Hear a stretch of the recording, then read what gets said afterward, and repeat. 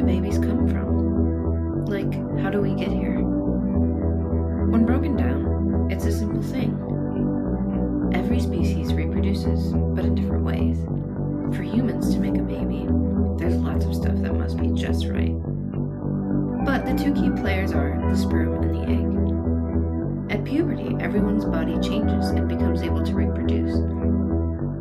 At some point between the age of 8 to 13, a person that is biologically a female starts ovulating. It's also called the menstrual cycle, or starting their period. About once a month, the ovaries release a teeny tiny egg into the fallopian tubes. If it's not fertilized after it's released, the egg is flushed out of the body during the period. When a person that is biologically male starts puberty, usually between 12 and 16, the testicles begin to make sperm cells. These cells travel in milky fluid created by another gland. This mixture is known as semen. This is the fluid that is released during an ejaculation. There are lots of ways a sperm and egg can get together and join. One of the most popular ways is when semen is released from the penis into the vagina.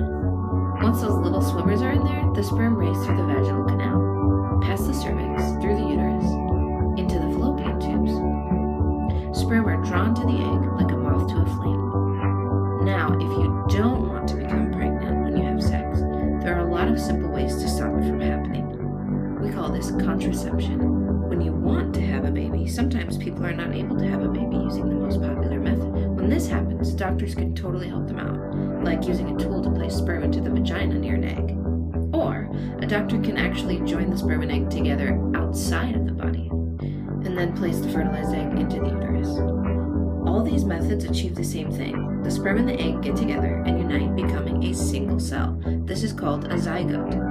As the zygote travels down the fallopian tube towards the uterus, looking for a place to nest, this tiny ball of cells divides and multiplies over and over and over. If the zygote does not find a good nesting spot in the uterine lining, it passes out of the body during menstruation or the period.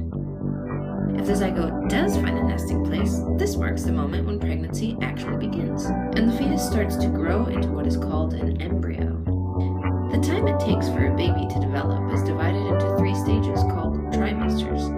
It takes an embryo about 9 months or 39 weeks to develop into a fully developed baby. The zygote starts the size of a poppy seed and grows into the size of, well, a baby. Most of a pregnancy takes place in the warm and comfy uterus, also known as the womb. It has all the nutrients needed for that little ball of cells to develop into a fully formed body. During the 39th week, a fetus is considered full term. After about 9 months, a baby is generally ready to enter the world. There are several different ways a baby can make their appearance into the world. They usually come through the vagina, but sometimes, if necessary, doctors need to help them out. They do this by opening the uterus and removing the baby that way. This is called a cesarean section, or a C-section for short. Making babies is a natural part of life, and we all start from the joining of a sperm and egg. We're all more alike than you think.